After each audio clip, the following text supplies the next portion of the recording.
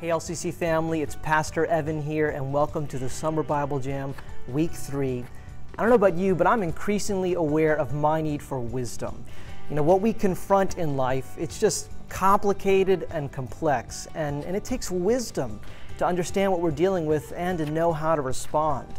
And we often think of wisdom as coming from life experience, and that's true, but Psalm 119 says, "I'm wiser than my teachers because I have meditated on your word."